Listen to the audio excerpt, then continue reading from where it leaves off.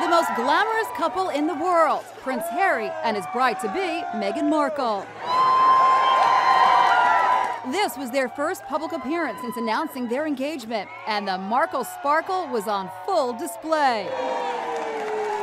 Meghan shook hands with throngs of well-wishers, from the very young to grown-ups who couldn't get enough of her.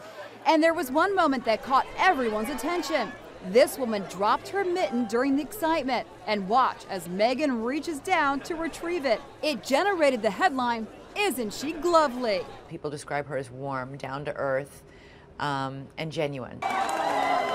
And oh, the touchy-feely affection between them. Meghan rubbed Prince Harry's back, and he returned the favor.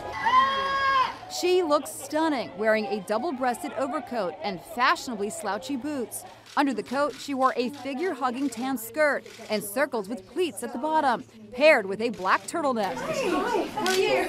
At a second stop, she spoke about the importance of mentoring students. I imagine that you have that ripple effect so that if they're still on the right path, if they have younger siblings, then they become a mentor for them. She warmly embraced a young woman she recognized, and Prince Harry gave a bro hug to another guy.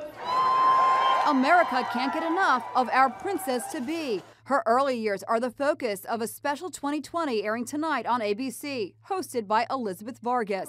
These youngsters at her Catholic school in Los Angeles are thrilled about their connection to Meghan. She's so pretty. She's definitely really inspiring, and she knows what she's saying. We're like following her footsteps in a way. From very early on, she exhibits a self-possession that's pretty impressive, to be honest.